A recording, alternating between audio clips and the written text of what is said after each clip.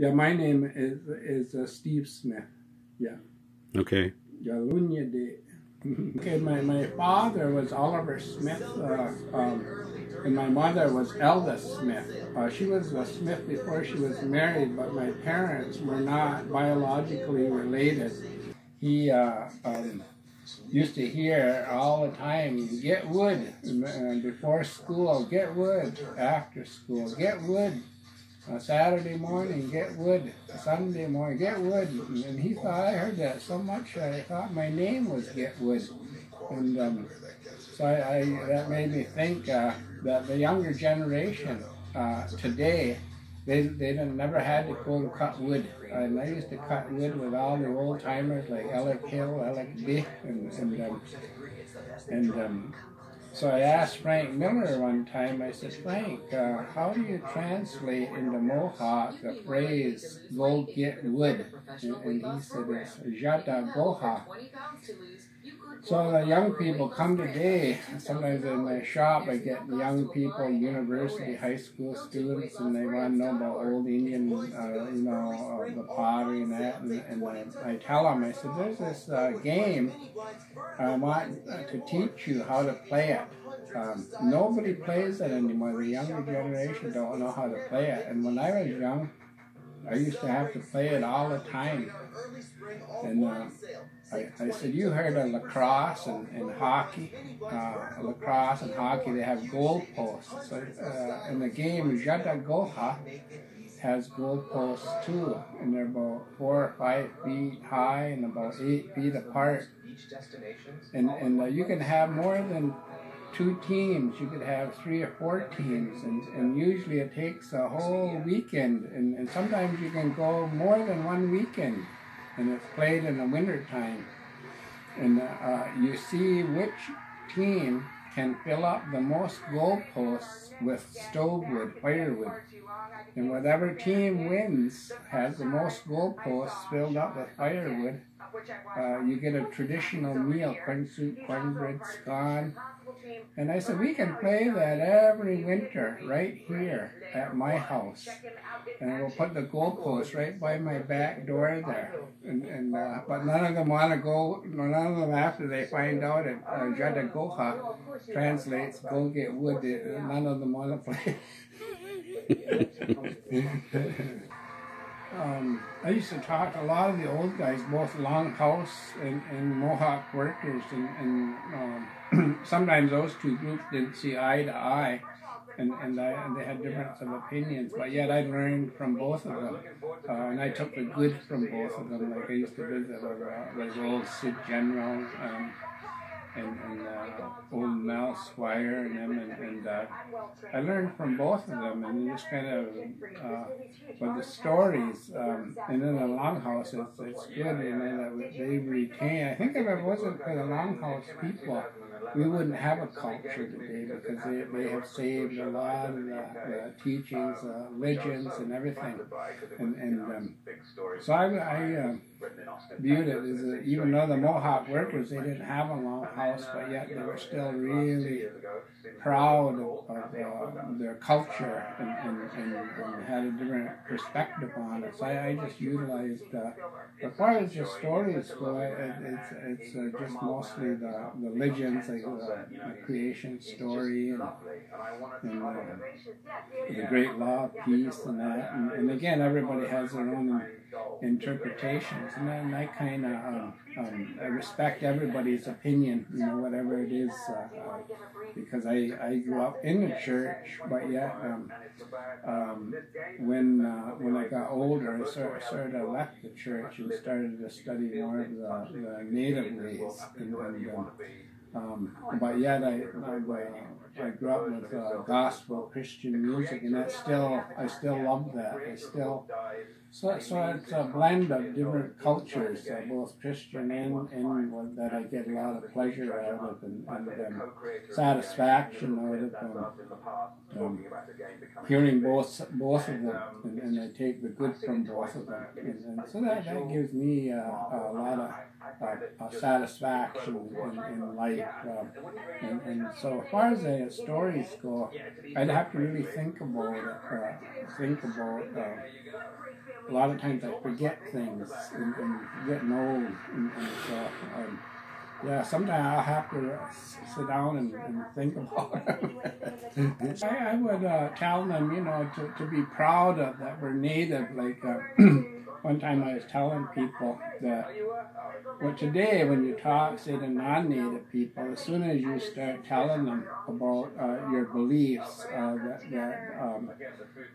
we have nations like Mohawk Nation, Cayuga, and all of the nations, some of them perceive that as you being against, say, for instance, Canada or the United States, that you're anti-government, but really this is in our culture. This is what we are, what we were. It's just like the maple tree, the hickory tree. They grow here, and that's just the way Native people are. This is where we come from, the land. We're like the hickory tree and the maple tree. No palm trees grow here, but we as Native people in North America, and I would tell the younger generation to have pride in that culture, because that's old. That goes back thousands and thousands of years old, just like the maple tree and the pine tree and the hickory tree. That's like us. We belong here. This is where the Great Spirit put us in these lands, and we should be really proud of it and find strength in it. That it's genetic. Today you hear a lot about genetic and genes, and that's us. We have the ties to the land, to the water, to the air. And today I think we need that more than ever today, to protect that and to, yet at the same time we have to survive in a world of technology, industry. I see a lot of them on AP10, like the news, a lot of natives way up in the northern areas, and they say we want jobs because we live in poverty. We want jobs. We want our people to be working. But yet, when you look at that, that's like a double-edged sword. These jobs in industry are also, just like us, Iroquois people, we were iron workers. We're real known for our iron working skills, going to New York City and all. I was an iron worker myself. And really, when you look at that, we were contributing to the destruction of Mother Earth. But yet we had to do that in order to live, in order to get money, which we don't hunt and trap anymore for a living. We deal with money. And so we had to do that in order to buy clothes for our kids, send our kids to school, buy homes, buy cars. And we were caught in two worlds. We were caught in our traditional beliefs, and then on the opposite side was a world of business and technology. And how do we survive today? Poverty, there's a lot of bad things in poverty, like social issues, like alcoholism, drugs, and all kinds of things that aren't good. And yet when we rise out of poverty and we become, and it's been proven, studies have shown that people that do know how to survive live a healthier life in body, mind, and spirit. And so I think now we have to learn how to go to school and balance these two things, this world that we come from, that we were born in, like our culture. And yet we have to learn how to live today, too, with technology. Like we use a lot of technology. We have oil and gas to heat our homes. We all drive cars. But yet we have to now start thinking about the balances with nature. And in my work, I do a lot of work in my pottery for businesses and companies, and they are clients of mine. And that's what I stress, that we can balance technology industry. We have to now start looking after nature also, because if we don't have any clean water to drink, pure air to breathe, and that will be the end of humanity.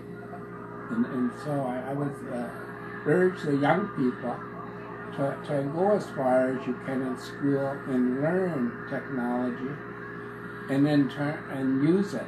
Use technology to fix things like purify water. And is there a better way? Is there a better way to live with all these things around us? In every little town and city, you see thriving subdivisions and all that, and we can't stop that. We can't stop it now, and because the world population is increasing, and these people all need homes to live in. But yet at the same time, we can blend that with our cultural teachings. We can have the best of both worlds. And I think now society, some people, not all people, are starting to realize that.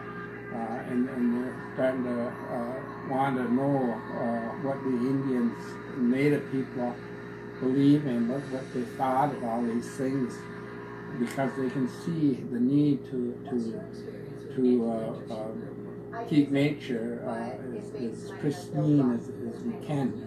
And so it's an interest. I would urge the young people to retain your identity, your native identity, your teachings, from generations, yet blend the wisdom, blend it with intelligence, bring the two together. And Native people, they say, we're growing, we have the biggest population growth of any culture, of any nationality. And so there's this great, we can, as Native people, we can bring this all together to help not only ourselves, but all humanity, everybody of the world. And so I hope that happens. When you go back, when our Native kids went to school, the teachers were all from England, and they could not pronounce the Indian names, and so the teacher, who was usually English, this is going back 4 or 5 generations, would they'd say, okay, you 6 kids, you will now become Smith. You 6 over here, you'll become Hill, and then the Indian Affairs, the government took up on that also. Like my native name that I got in the Keuka Longhouse is Standing Sky, or the sky is standing. In the Keuka, where I got it in the Keuka Longhouse, it's Gyaunheet. But in Mohawk, it's Gatnunya Day. And so my uncle, Bill Smith, he told me that our family name going way back was Singing Robin. So my name today, instead of Steve Smith, would be Gatnunya Day Chigogo. Gatnunya Day Standing Sky Chigogo, maybe like a last name, is Singing Robin. It's all related to the sky, where some people, their names relate to the earth, the ground, the trees, some is the sky. Some, my wife's side, their names come from the water. They all have water names, and some have flower names. So my father, he was very adamant about, and this is going back to the 50s, of bringing a lot of this stuff back, because that was still the era of the residential school, where the government imposed, and like a while back, one of the prime ministers said they were trying to beat the Indian out of the Indians.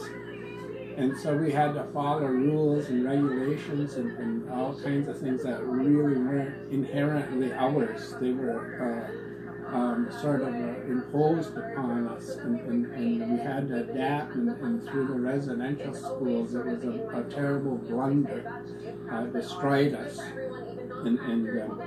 So now we struggle to get back. And my dad in the 50s was, he kind of rocked the boat, or kind of went against Indian affairs, and he started teaching in the public schools, like the native language. He had a lady called Frances Law, who was a young girl. Her mother, Vina Law, taught Mohawk. And he'd have Frances come in and teach us like Mohawk. I can always remember her telling a story about in Mohawk of the cricket, chilik is cricket, and he'd take us on nature walks and to look at, study plants and trees, and when the spring we'd go around the flats where the cart would come up and the fish, and as a child. And that is natural to us as Native people.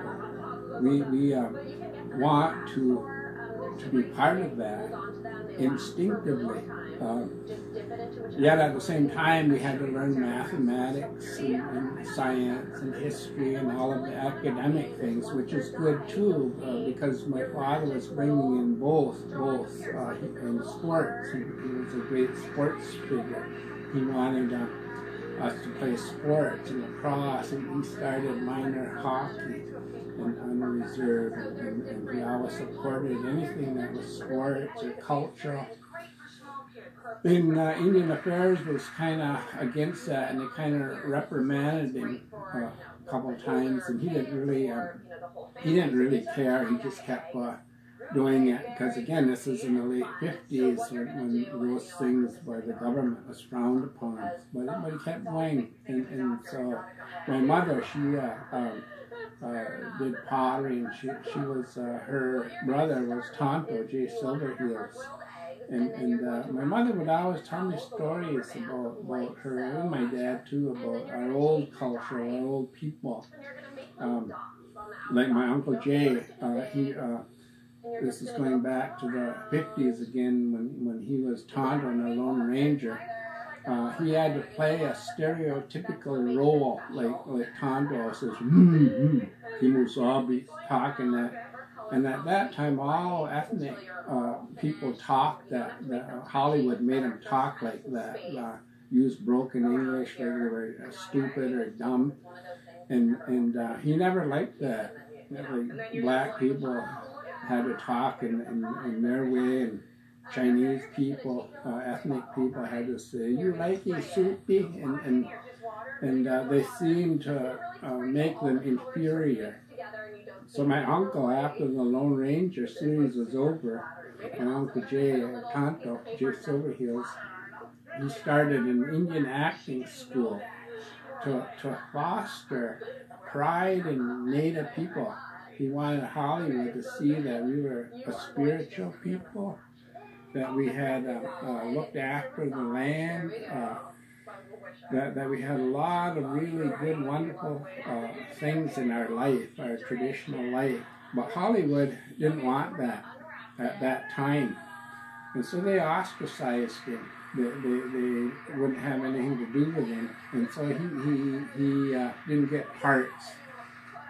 But in the late 60s, when the hippie movement came into effect, hippies started copying the Indian people with long hair and bandanas and living a life of freedom. Hollywood seen there was money to be made in that, and so they start showing that side of the Indian people. But my uncle, he was left out of that. He was ostracized from that because he challenged Hollywood.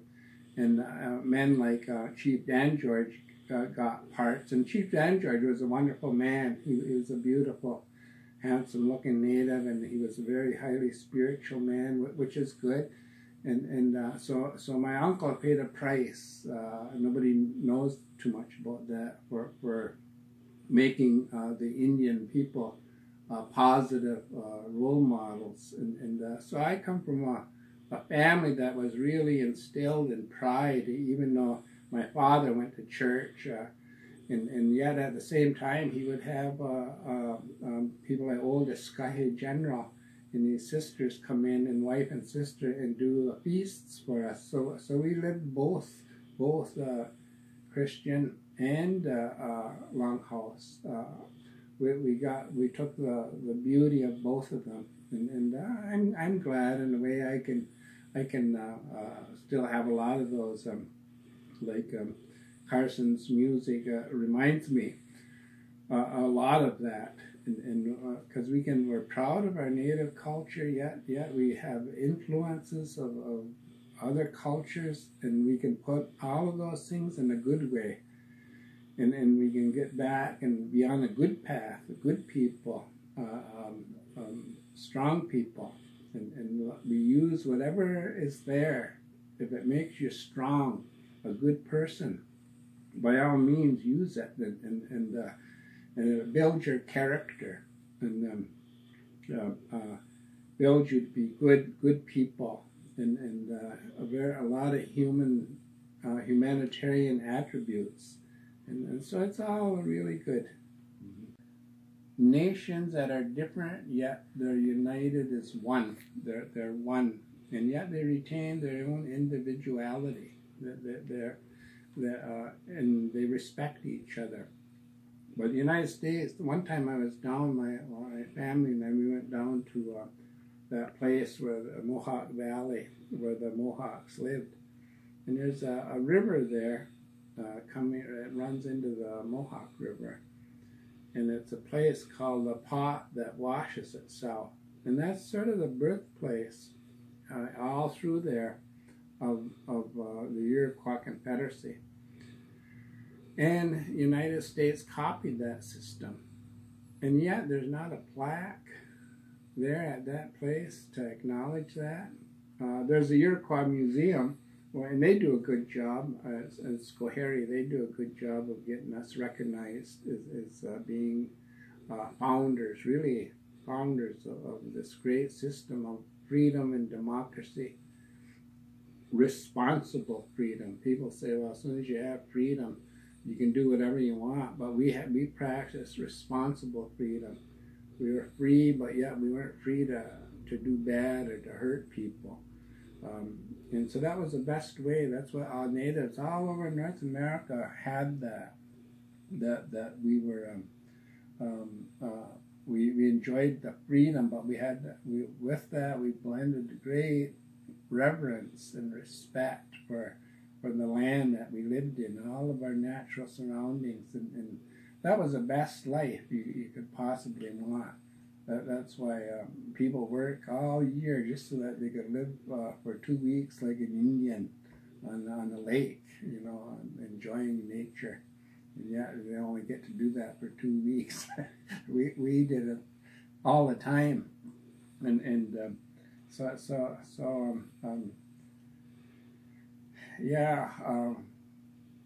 I forgot what your question was.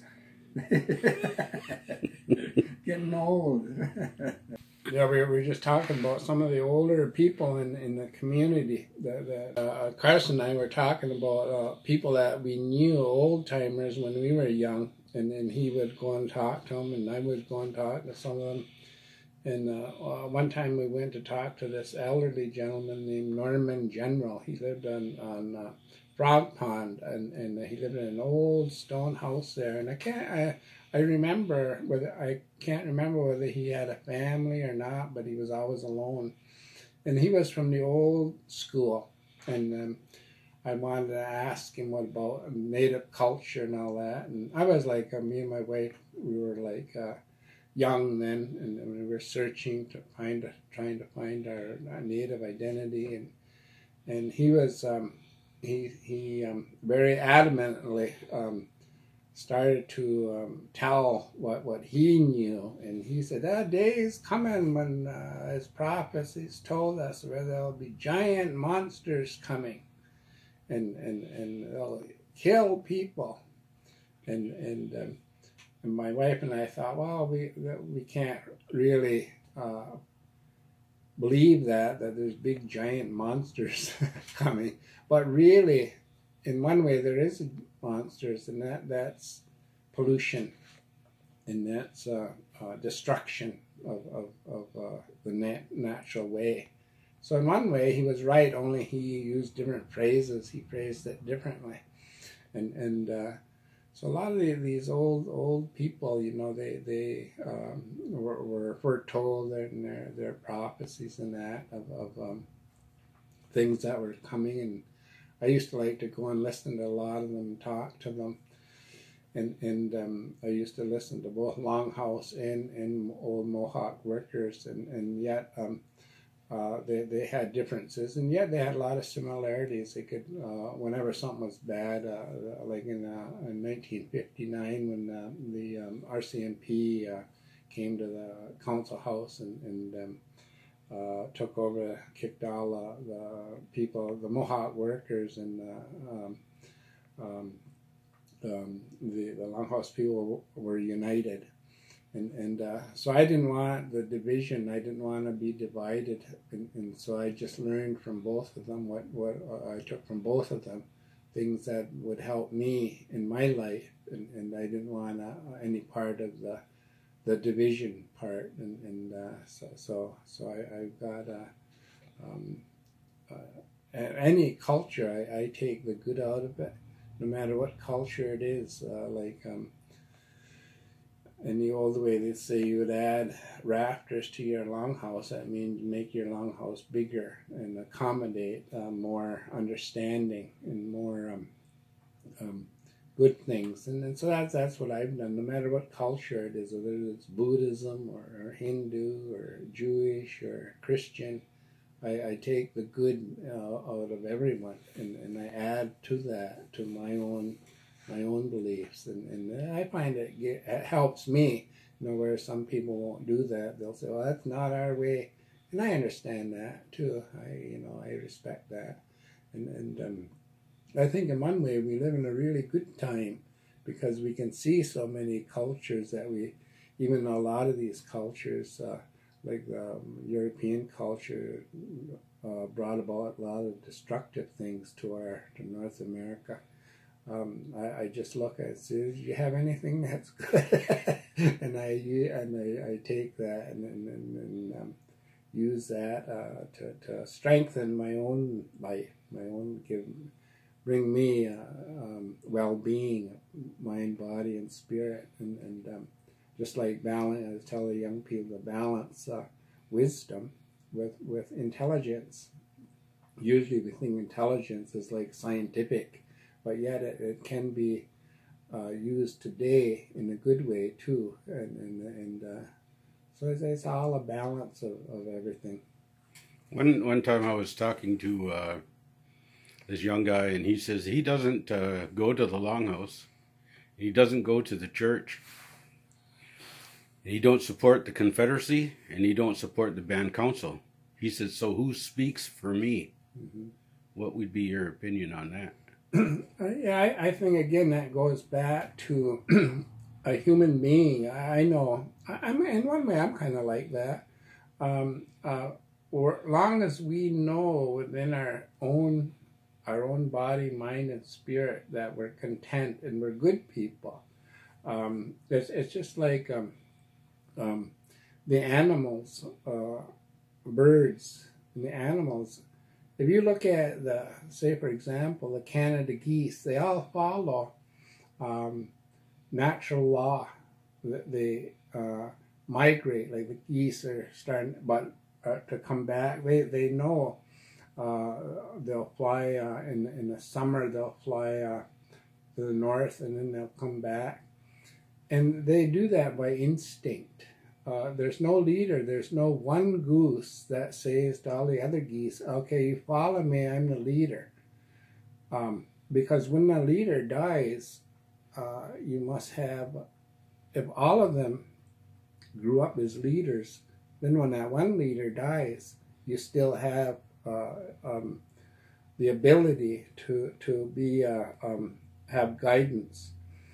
And so in nature, in animals, we see where there is no leader. No one animal is designated as a leader. Like in deer, for example, the male deer, buck, is always the dominant one. They fight for who is the dominant one to breed the herd. And again, that's for strength, to be strong. That's in the animal kingdom. but also in human beings, we can use our instinct, but if we have the ability to reason, that means we can reason just like in the Confederacy, the circle wampum belt of the 52 chiefs going around on the outer circle, connected by strings, and we see that's an old symbol used in many cultures, where you see circles and they're connected, like most people say they're connected by spokes, like a bicycle wheel, and that symbolizes individuality and equality, that we're all equal. I can go to somebody else's house who may be a different nationality, but yet I can still live in peace with them and respect there, and hopefully they would do the same to me. So again, you have a system that because we can reason, we're supposed to use sound. In the old Confederacy, under the Tree of Peace, they said Diganawida, or the peacemaker, said to use sound reasoning.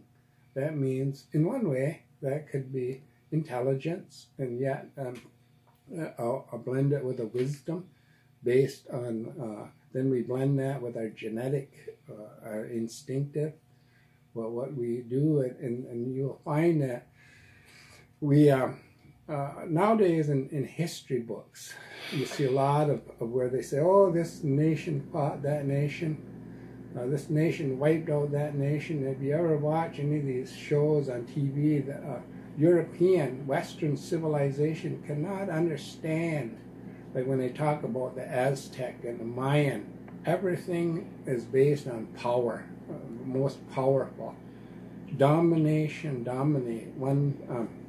And I myself, I don't believe that we had that, where we would kill little children and sacrifice them. That doesn't fit into our instinctive love for people and for life. Like they say, history books say, oh, well, the Iroquois fought the Ojibwe and the Algonquin. Maybe we did after the Europeans came and influenced us to do that. But I cannot picture, say, a Mohawk grandmother saying to her children, now you go and kill those Ojibwe people, or an Ojibwe woman saying, now you go and kill our Ojibwe elder, saying, now you go and kill those Mohawk. That we couldn't do that. We didn't do that. But it's history books. We didn't write the history books. And history means his story, not ours. And so I if we follow instinct, whether it's not a structured religion, an organized religion, as long as we follow instinctively what we feel, and when we go back to humanity, like in they say Ongahonwe, means real people. Ongahonwe, that means we're real human beings. That we, and almost every native culture in North America, they have the same thing, only in their own language, and that means we have the ability. And I think it even mentions that in the Bible, where mankind we have that ability to look after, like take for example Christianity. I was raised in the Anglican church, and there's still a lot of good teachings in the church, but then there's a lot of things I can't agree with either. So I'm able to just within my own self pick and choose what is logical, what is rational to me, and it suits me fine.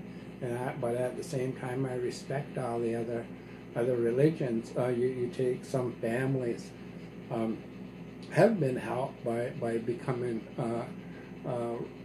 religious, and that's helped them. Maybe they fought alcoholism or gross dysfunction within their own families, and they wanted to get out of that, and they grasped religion. Well, then if it's helped them, then that's good. You can't say it's not good. Whatever, a lot of people grasp the native way of young children are going back to learning the dances and the powwow, making costumes and trying to learn the language. That's all good. We can, and we can all get along as one. I get a lot of people, I meet a lot of people from different cultures, and I try to learn, get some wisdom from each one of them. And it's so, I enjoy now, all people, every person has a story. Every person has a story. One time I was in Toronto, driving down one of the streets, and there was traffic time, stop and go, bumper to bumper. You'd go 4 car lengths and then stop and go another, waiting for the light to change. And I looked to the side, to my right side, and there was an Indian boy, and he was maybe in his 20s, and he was walking down the street, and he was talking to the walls and waving his hands around and hollering. And then I'd drive up 3 or 4 car lengths and stop again, and he'd catch up to me, and he was doing the same thing. And that made me think, what did this boy go through to make him like that? What happened to him? He was born a pure, innocent child, and yet something happened to him to make him dysfunctional. And there's a lot of our people have gone through that, and so if we follow our instinct, or what's within us, we can gradually, I think, get back. Some people may grasp religion. Some people may grasp and say, well, I'm Indian because I taught the language, and another person, well, I'm Indian because I can make native costumes, or I'm Indian because I started a garden. And this is all good. It's all good. We're all searching and looking for, and take whatever we need to bring us back to the strength of our culture. Mm-hmm.